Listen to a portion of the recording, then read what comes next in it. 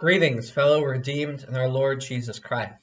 Today's devotion for Wednesday, September 23rd, comes from 1 John chapter 2, and the theme is, Do not love the world. St. John writes, Do not love the world or the things of the world. If anyone loves the world, the love of the Father is not in him. For all that is in the world, the desires of the flesh and the desires of the eyes and the pride of life, is not from the Father, but is from the world.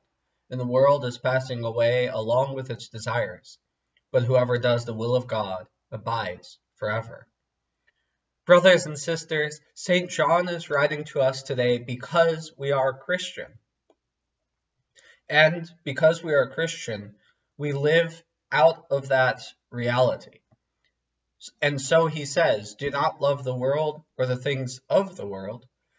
What he is talking about is participating in the sinful actions of those who are unbelievers. And so the desires of the flesh, the desires of the eye, and the pride of life would include things like drunkenness, or sins against the sixth commandment, or envy, or greed, or dishonest business practices. He says that we should not love these things because the love of these things is not from the world. And so then, when he also says, and the world is passing away, it is similar to what Jesus says when he says that we should put our treasures in heaven, where thief, rust, and moth cannot destroy them.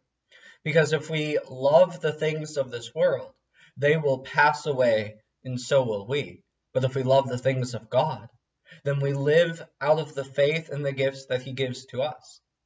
This doesn't mean that we can't receive gifts such as food and drink, house and home, spouse and children, land and animals, with joy and thanksgiving. We can and we should receive those with thanksgiving.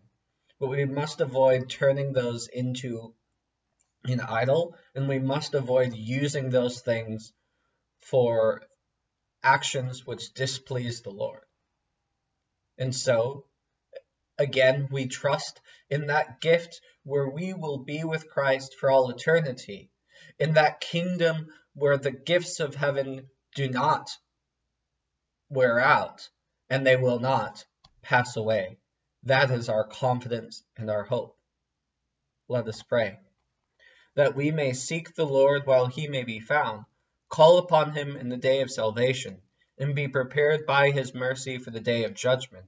Lord, in your mercy, hear our prayer, that the Church may nurture the lives of our children in Sunday school and catechism classes, and that we may all be grounded in the doctrine of Scripture through the study of God's Word. Lord, in your mercy, hear our prayer, that the sick may be healed, the troubled know peace, the grieving be comforted, and the dying be delivered to everlasting life in Christ, and that we may all be delivered from fear, anxiety, and despair by God's gracious care. Lord, in your mercy, hear our prayer. All these things, blessed Lord, we pray you, to grant us according to your merciful goodness, and for the sake of your Son, Jesus Christ our Lord, who lives and reigns with you in the Holy Spirit, one God, now and forever. Dear brothers and sisters, it is a joy to pray with you again this morning. I pray that you have a great rest of your day.